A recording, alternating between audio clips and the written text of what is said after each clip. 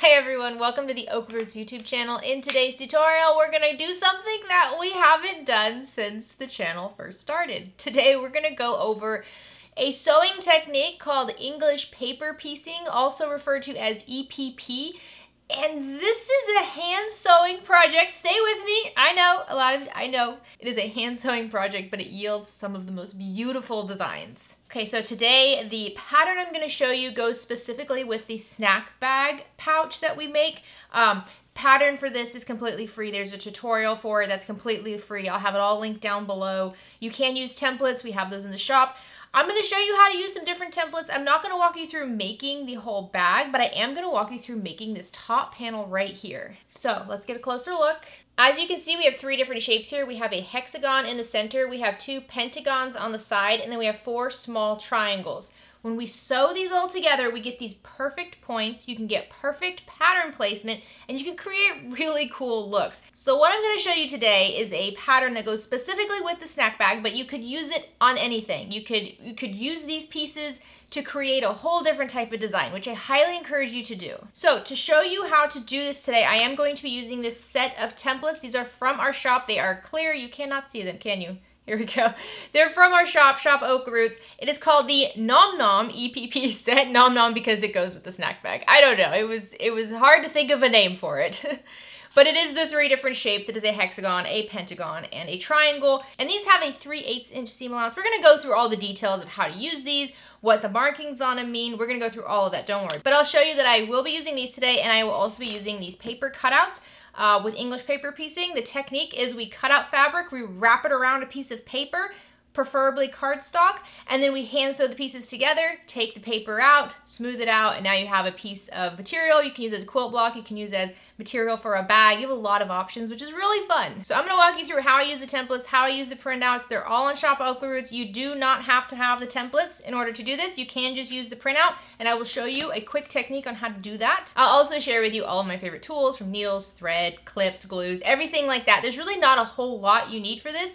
It's actually really fun. If you make yourself a little bag like this, you can actually keep all the supplies in this little bag, and then whenever you're out and about, you can just pull it out and start working on it, which is one of the things I love most about English paper piecing, is that it is a on-the-go project. So sitting in the car pickup line, sitting waiting for a doctor's appointment, you know, taking the subway back and forth, flying, anytime you're just kind of sitting for a while and you're like, man, I really wish I could be sewing right now. This is a great project because you can be sewing and it's fun. So I'm gonna share it with you, and I hope you'll stick around because I know not everybody here loves hand sewing, but just give it a try.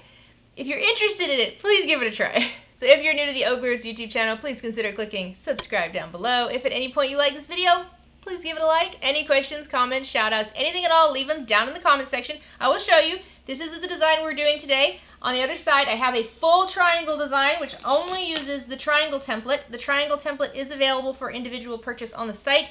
I'm not walking you through this one just yet. We're gonna do a separate tutorial going over this design because there are a few little techniques we kind of want to mess around with, and I want to start with something simple.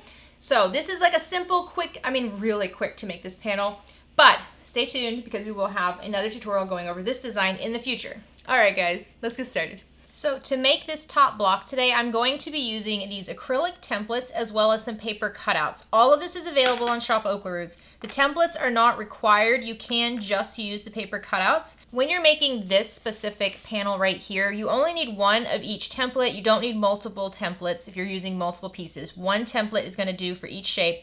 But for the paper cutouts, you're going to want two of the pentagons, which is this one right in the middle, one of the hexagons, and then four of the triangle cuts. So make sure when you do your paper, you get that many of them. One of the printouts available does have one sheet that has just enough to make two panels using these shapes. So besides the templates and the cutouts, these are some of my favorite tools to use. You can see there's not a whole lot here. First, I have a marking pen. This is going to be especially great because I like to trace out the pattern pieces using the templates. If you want, you can just use a rotary cutter and you don't need to mark it at all. But I do like to use a marking pen, so some sort of an air erasing or water soluble pen. Then a glue stick, preferably a glue stick that's made for sewing with, because this means it's going to easily detach from the fabric. We do have to glue the paper to the fabric and then sew it together, and then we remove the paper. And the last thing you want is some glue that's way too sticky, way too tough, and you're ripping your fabric as you're getting the paper out. So a glue stick from Sewline is what I prefer. I always have a little backup glue refill as well. We will be using some hand sewing needles today. These are from John's James. I'll have a link down below. These are personally my favorite. I love the little carrying case. I love that there's lots of different sizes. It is important that you use a sharp needle. We're gonna pretty much be weaving the thread through the threads of the fabric. So it's a very precise way of sewing. It's not difficult, but it is very precise. So you want a sharp needle. You don't want anything too dull. To go with the needle, I have a needle threader here. Personally, I don't use these, but I thought this one was really cute, so I'm gonna try it out today. This is a must-have, something to protect your little fingers. Sometimes we're gonna be pushing that needle through maybe a thicker piece of material, or maybe you're just doing it over and over again. You will eventually start wearing down. I always use my middle finger to push the needle through, so you can hurt your finger. So I like to use these little sticky pads. I just take one, stick it on my middle finger.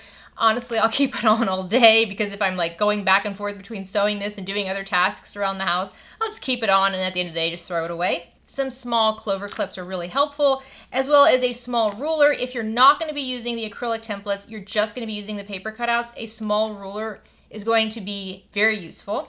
And then for the fabric, I suggest you use something that has a really fun design on it. Kind of the whole point of English paper piecing is that you can get super precise with your pattern placement. So if you have some designs, you're like, I want this to be the focal and I want her arms to go up and then connect with another thing that's like this.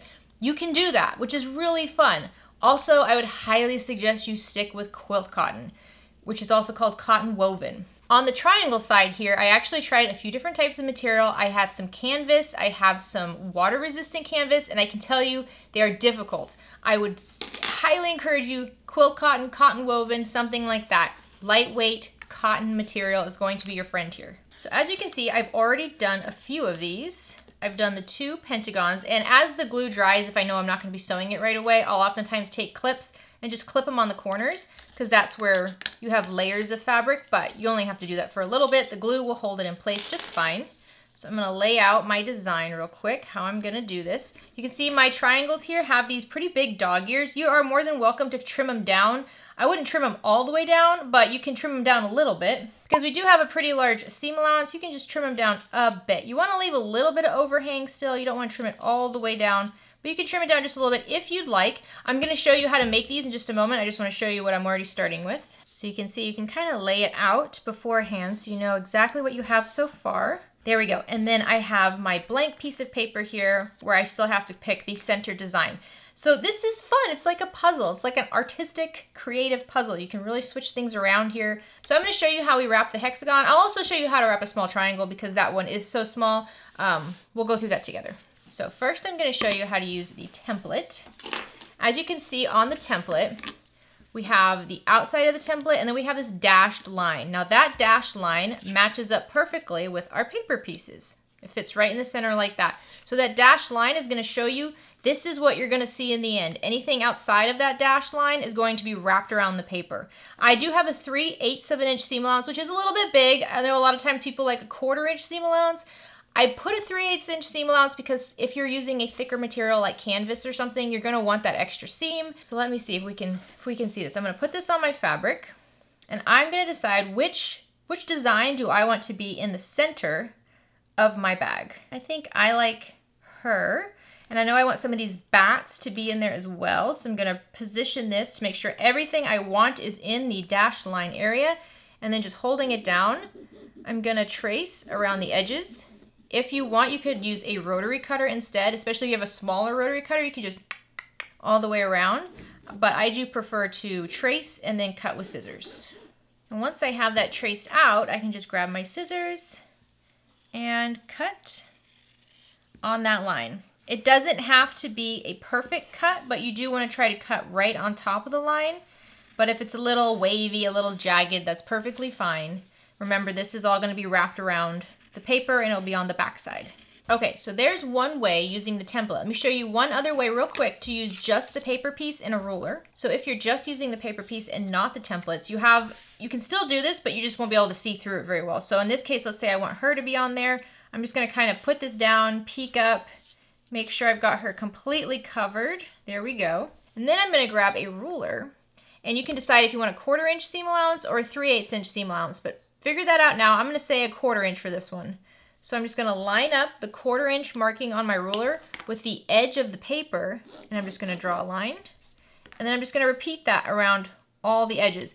Now, if you have a curved template, I don't have any curved templates at the moment for this, but if you do, this is a lot harder to do. You will definitely want the acrylic template for that. However, any template that's just straight edges and corners, you can do this for. You can see I'm just going around. The hardest thing is making sure this paper doesn't move. You don't want it to move around on you, but I'm just going around each edge, lining up my 1/4 inch mark with the edge of the paper, and then just drawing a line. There we go. And so now I can just go around and cut out this hexagon, except this one has a 1/4 inch seam allowance. So that's the nice thing about the paper patterns, is that if you know you want to have a bigger or a smaller seam allowance, you decide when you're using it. You don't have to just stick to it like you do with the acrylic templates. And there you go. And you can use this piece of material the same way we're going to use the other piece of material. So now to prep this part's super easy. You're going to flip your cutout piece of fabric and you're going to look at the wrong side of it, and you're going to grab your paper piece. Again, this should be on cardstock. Printer paper is just too loosey-goosey. Cardstock, you could use like a stabilizer. I just feel like that could be kind of expensive. I know some people use Decovil Light, Decovil Heavy. Since I remove it, I don't leave it in there. If you're planning on leaving this in there in the end result, then yeah, Decovil Light could be a really cool option here. But I'm not going to be leaving it in there. I'm going to take it out. So cardstock paper is really the best option for me. So now I'm going to grab my glue stick, and I like to first put just a little bit of glue right in the center, and then I'm going to lay this over my piece of fabric. And what I like to do is stick it on there, make sure it's centered for the most part, and then I can flip it around, and I'll just do like a real rough fold just to make sure, okay, everything I wanted is in there. It looks good. There we go. Now we're just going to glue edge by edge. So on this first edge here, I'm just making a light line with my glue stick like that. I'm trying to stay within the seam allowance, so don't make it down here, and you don't have to use a lot. And I like to actually extend it onto the fabric just a little bit like that. And then I'm going to rotate this. And then I'm going to take the fabric and I'm going to just wrap it around the edge of that paper and push down. Just like that. And this glue is the best. It's so good. It's not too lightweight. It's not too strong. So when I go to the next edge, I'm actually going to go over the fabric I folded a little bit along the paper, and then again a little bit along the fabric over there. I'm going to rotate this to make it easier for me. And then I'm going to grab that raw edge and just fold it and wrap it around. And I'm not wrapping it really tight. I'm not like lifting it up and stretching the fabric and making sure it's as tight as possible. It doesn't have to be really tight. It's actually better if it's not too tight, because if the fabric is just like become one with the paper, it's a little hard to sew it without going through the paper. So it doesn't need to be a very tight pull. I can't tell you exactly how to do it because it just takes practice. I'll show you. I just gently just pull it back. It's not too loose, not too tight. Just gently wrapping it back like I'm wrapping a present. So I'm going to go around all the edges doing this. And what's really fun about this is you can actually just make a whole bunch of these without even a project in mind. Just make a whole bunch of these little templates that are wrapped with fabric, and then hold on to them and sew them together however you want when you have a project come up. I'll show you. I actually have a bunch from years ago. I'll show you those. So there we go. Now we have this little like little fabric card all ready to go. All right, so I'm going to show you the triangle real quick, just because the triangle is a bit smaller. Again, this is the best scrap busting project because you can have these teeny tiny pieces of scraps, and you can use a lot from it. So what do I want to use here? Do I want to use like her face? Yeah, I'll have her face. So I'm gonna just like that, I'm just gonna put it over the design I want, and then I'm gonna go around with my marking pen and trace the template, and then just grab some scissors and cut it out again on the line. All right, so I have my material, and then I have my little triangle cut out, and I'm just gonna put a little bit of glue on the back of my triangle cutout, and then center it. Make sure I've got everything I want. There we go. Yep, got her little face in there. Looks good. Okay, so for something small like this, you know, the 3/8 inch seam allowance is pretty big, so you're gonna have a lot more flopping around. You can trim this down if you'd like. Once you have this glued down in place, you could grab a small ruler and then just line it up with 1/4 inch and trim it down so it's a 1/4 inch seam allowance. That's always an option. I'm gonna leave it at 3/8 of an inch, and I'm gonna glue along one straight edge, just like I did with the hexagon, all the way off on the fabric as well. Lightly fold over the side. And I'm going to keep going around like this. It doesn't matter which side you start with. Just slightly fold it over. There we go. And then I'll do the last edge down here. And you can see you have a nice little triangle here. Again, if this overhang of fabric just seems excessive to you, go ahead and trim it down. Again, don't trim it right along the fold. You want a little bit of overhang still, but trim it down like that. And there you go. Now you have your pieces all prepped and all you have to do is sew them together. I do want to show you, years and years ago when I first started doing English paper piecing, I got so excited about these that I just kind of I decided to grab all my scraps and I was going to make a bunch of pieces using all my scraps. And let me show you, I still have them in this bag because I haven't used them all. Look at these. So you can see I actually have a project that I'm still working on. But yeah, I have all these little hexagons here that I keep with me.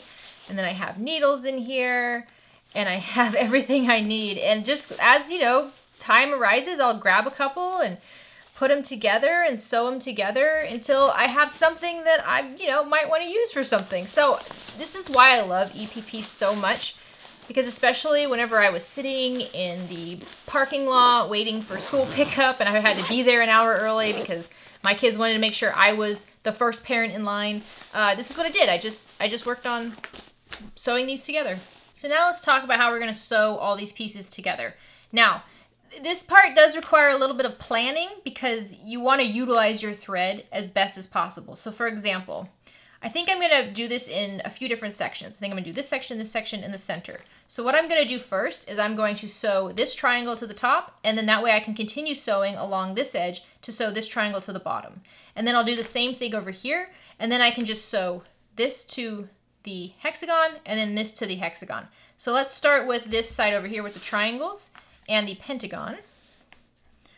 And first thing you want to do is look at the fabric, and if you want it to be laid out, like if you're like, no, I want that up here, just think of how you want everything to be. I'm going to start with this first triangle up top. So I'm going to line it up. It should line up perfectly. You see how all the lines are nice and smooth. And then I'm going to flip these right sides together. Lift it up, because it's easier if you lift it up. Grab a clip. Make sure your corners are matched up exactly. Grab a clip and just hold it together like that. I forgot to share the thread that I like to use. I like to use Aurifil thread. It is a cotton thread. It's not a polyester thread. It's just a little bit easier to work with. So I'm going to use this Aurifil thread, and it is a 50 weight Aurifil thread. I like to use a nice neutral color, usually something that's like a light gray, a light teal, something like that is nice and neutral. Forgot to mention this as well. You also need a small pair of scissors. So if you want the measurement, I like to pull about 18 to 20 inches of thread off at a time. Nothing too long. If it's too long, it's just going to tangle on you and it's going to be a mess. I'm going to grab one of my needles, and this is going to be impossible for you guys to see. I apologize.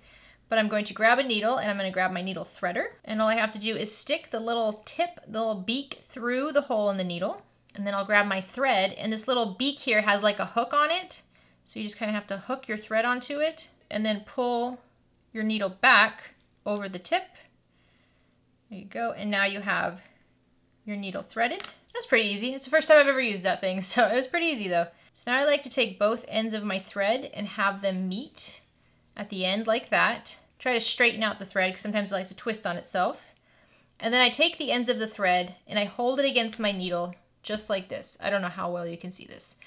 And I'm just going to wrap it around the tip of the needle, so the pointy part of the needle, about 3 times, just like that. And then you see I still have all the thread stuck under my finger. And then holding the tip with my left hand, I'm just going to pull those wrappings down the bottom of the needle and along the bottom of the thread until I get to the very bottom, and you should have a nice little knot down there. You could also just tie it off if you want, but we just want a nice little knot at the bottom.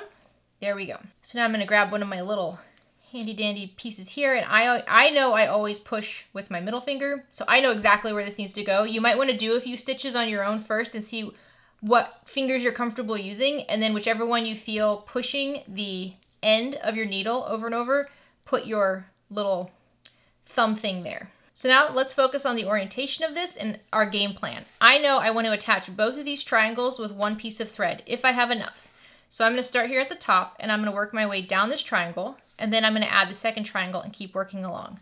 So I know I want to start at the top corner here, pull back the overhang of material, just like that, and then insert your needle. I like to go from the back coming towards me. So I'm going to insert my needle right back here on the corner, making sure it goes into the fabric on the back and into the fabric on the front. And it's right on the edge. I mean, right on the edge. So here you can see the needle goes through the back material and through the front material, and it's right on the edge of the material. So I'm trying to not pierce the cardstock paper. That's the goal.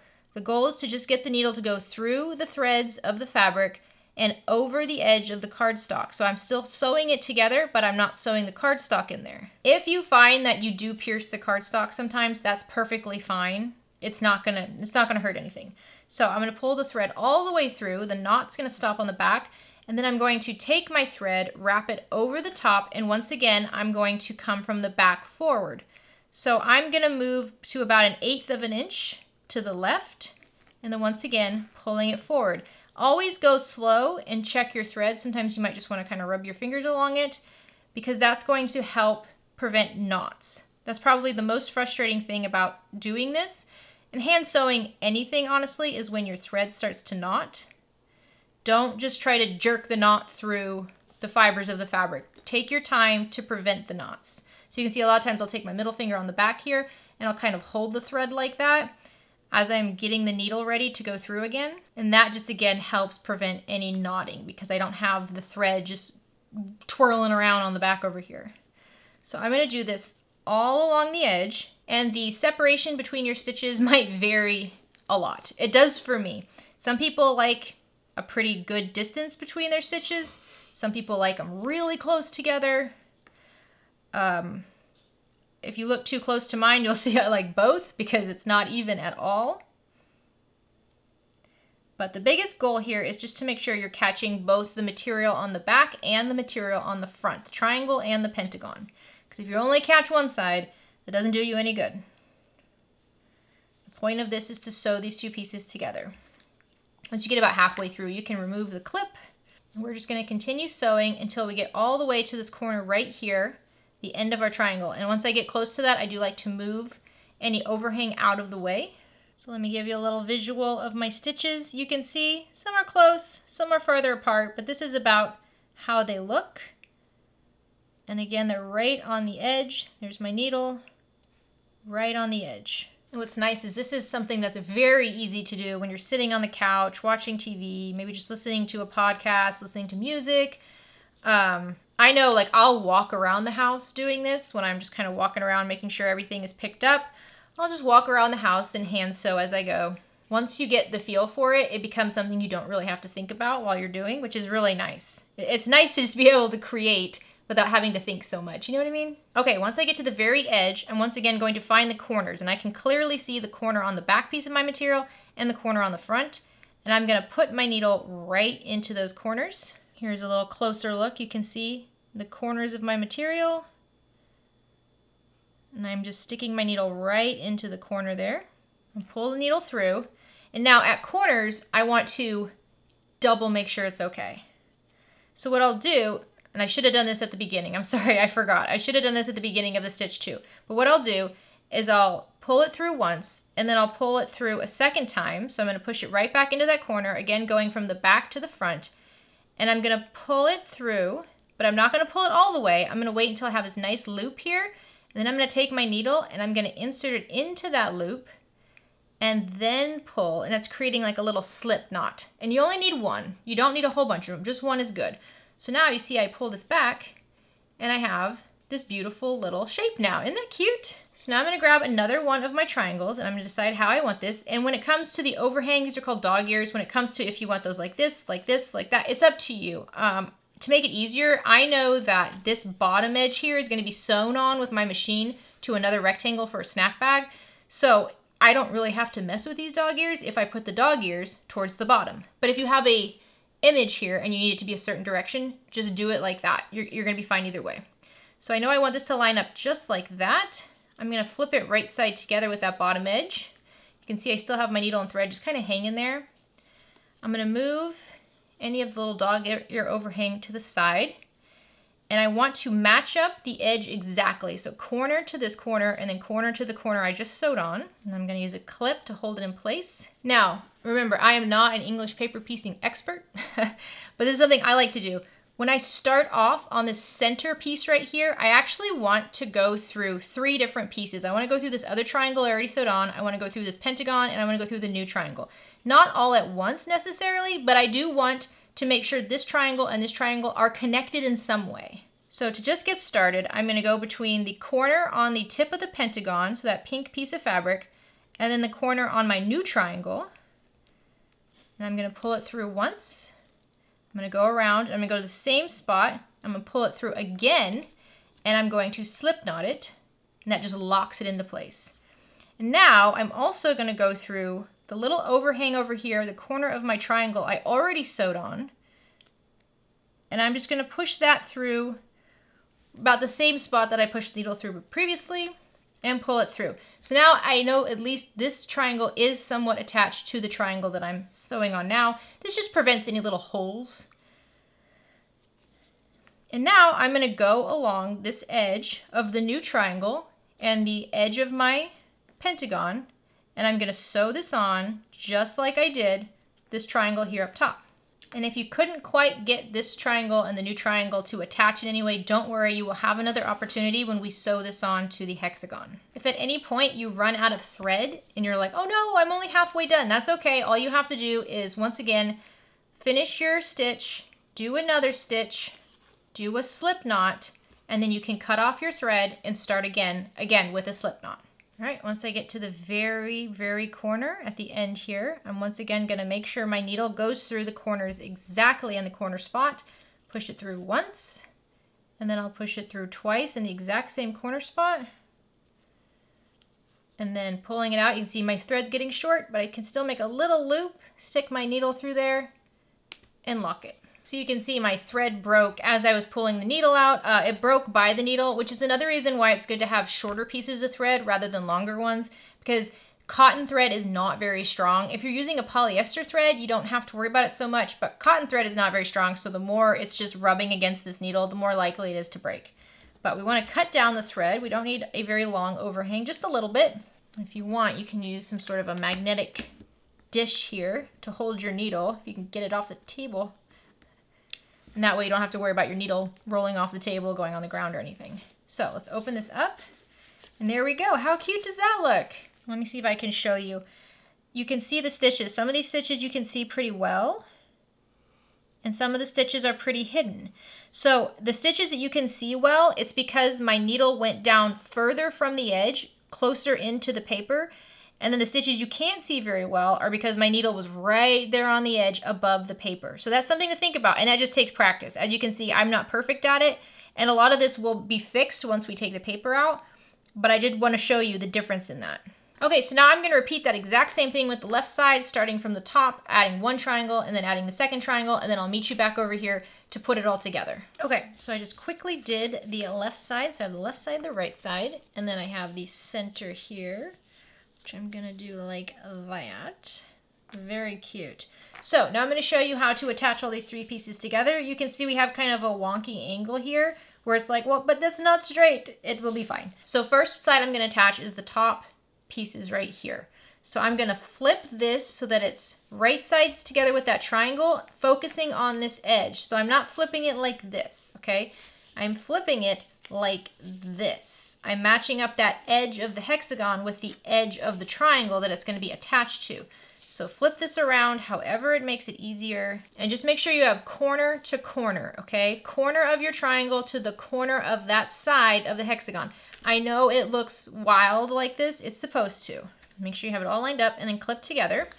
Once again, thread your needle, get yourself a nice, 20-inch long piece of thread. All right, and here we want to start at the top. So you see, this is the top right here. We want to start there and go down, okay? So however that's easiest for you. I'm actually going to have it so that the hexagon is wrong sides to me. And I'm just going to find the corner of that triangle and the corner of that hexagon right where they meet.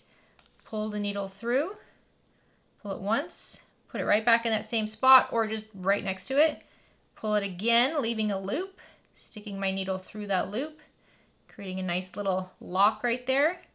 And I'm gonna go along this edge, just like I did with the triangles before, all the way until I get to this center inner corner here. All right, once I get to that very corner inside here, once again, I'm focused on getting that needle right in the corner, and putting that needle through this corner right here might be a little difficult because there are quite a few layers. That's where this thimble on your finger is gonna come in really handy. And there's lots of different types of thimble. You don't have to use the sticky one. It's just the one I like.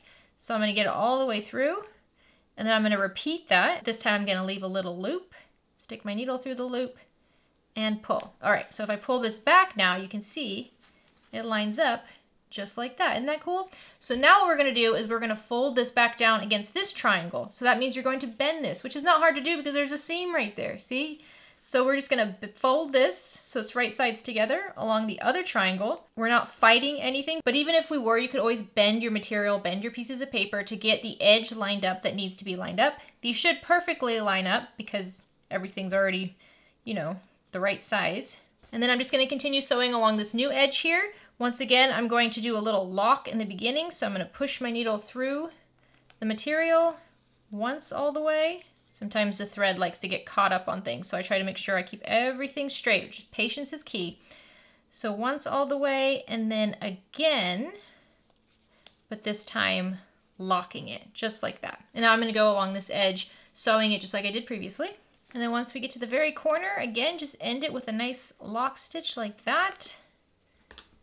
And then trim off your thread. Let's open it up. Look how cute that is. So now we're gonna do the same thing on the other side, just lining this up. Again, always make sure you get those little dog ears to the back. But just like I did on this right side, I'm just gonna start at the top and go down towards the bottom. Now I did wanna mention that it doesn't matter which side is on top, right? So whichever way it's easier for you. So on this one over here, it was easier for me at one point to have the hexagon wrong side up. Over here, on this side, I think it's gonna be easier to have the triangle wrong side up. So just remember to just focus on going from one point to the next. I know I didn't wanna start in the middle and go off to the side and then start in the middle again and go off to the side. I wanna do one line of stitching. So, and that just takes practice, but it does become very simple the more you do it. So I'll show you as I'm sewing this edge over here. Sometimes the hardest part is figuring out how to hold it. Like if I hold it over here on the bottom, I don't have much control.